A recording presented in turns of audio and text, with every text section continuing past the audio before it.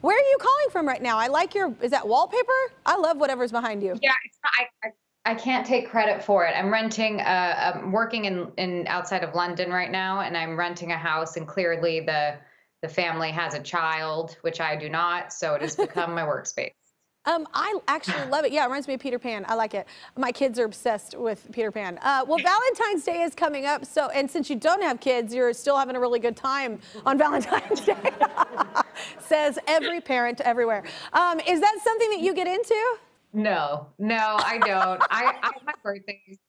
My birthday's February 16th, so I feel like it's not fair. You get trumped.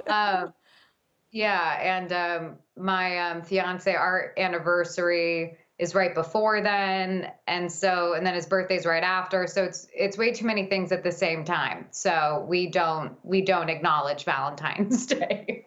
Oh my gosh, that's such a shame. I love it. I just love a reason to be like, okay, we're gonna do something fun.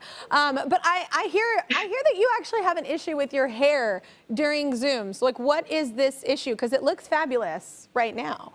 Well, I thank you. You know what I did to prep it? I put it in braids and sprayed some hairspray in it because I don't know how to do my hair. But I've been cutting my bangs, and that's been the biggest problem with dull scissors. And I'm just, every day they get shorter and shorter as I do press. I just disappear into the bathroom, and Paul Bettany sees me, and every single day my bangs have gotten shorter and shorter. That's, oh my gosh. It's always the idea that I think sounds great, and then I cut them, and then I hate myself for doing so. Yeah. I'm like, why did I do it? It's, anyway, your hair looks lovely. I think that's, I'm gonna try the braid trick. Want more fun stuff? I thought so.